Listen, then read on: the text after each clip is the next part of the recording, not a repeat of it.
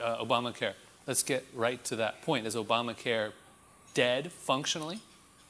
I think you will see a lot more withdrawals this year of plans who, we're in Nebraska.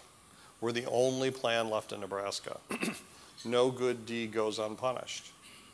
And so we have now all the risk. So there isn't any risk sharing going on in Nebraska. It's all the risk. Are you going to stay in Nebraska? It will cost us a lot of money. Our top 1% to 5% of our members, depending on the marketplace, are driving 50% of our overall cost structure.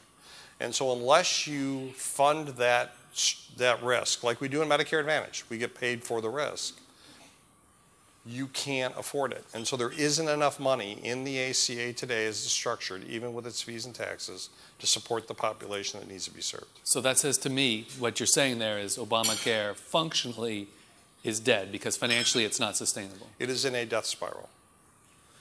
Tell us more about that. It's what happens in a population that continues to get riskier and riskier is the rates chase the risk. You try and raise your rates high enough. Last year it was on average 27%.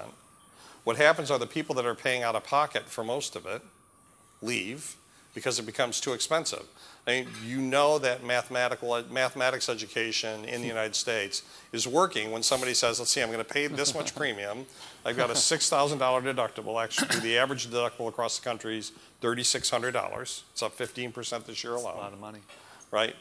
And when I go to the doctor, I'm going to pay cash, and nobody ever anticipates spending a day in the hospital or going to the doctor more than once. And I'm going to go to the doctor once, and I'm going to pay cash. So premium plus cash.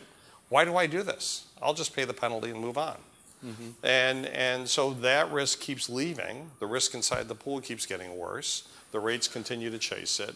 And then the participants start to leave, either at the bottom of the risk pool, the healthy people, or the plans themselves. And that's what we're in. So what's the terminal date then, if it's in a death spiral? Terminal date where it's simply unworkable for companies like yours to be involved? My anticipation would be that in 2018 we'll see a lot of markets without any coverage. And will you pull out in 2018? We have not yet made that decision.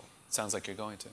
Well, we'll do them. I mean, what I know, and this is part of the decision that the judge made, and the myopic view of that sort of view is, we looked at 17 when we made the decision to leave the exchanges, and 450 million was looking at 800 to 900 million, and those are company damaging moves when you start losing $1 billion a year. Mm-hmm. So we withdrew to markets that allowed us to manage the risk we had, and only 4 markets, and we're going to lose a lot of money in those markets this year. And so the idea for us is that we have an obligation to look forward, and 1 month does not a trend make. I know that in the insurance business for sure. Right. And we have to do more homework, and we have until April to make that decision.